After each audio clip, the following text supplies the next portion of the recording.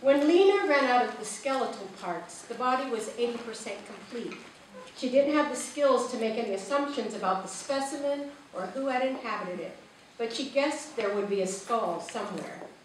She walked back into the corner where she had found the bones. Deep in the corner, a rock sat, sinking into the ground.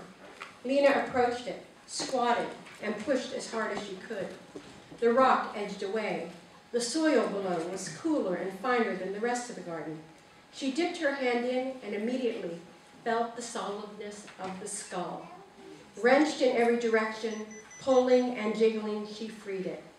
A human head, somebody's face, a brain, eyes, senses, and sense. Holding it high, she went back to the back driveway and placed it at the top of her incomplete body, then aligned the other bones as neatly as she could. She turned toward the house and found her mother standing behind her, quiet, solid. "Mom, look what I found," Lena pointed to her display.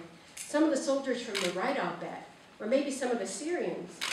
"No, Lena." Her mother's voice was low and frightened, her body stiff.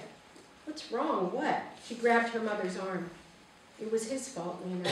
I was so angry."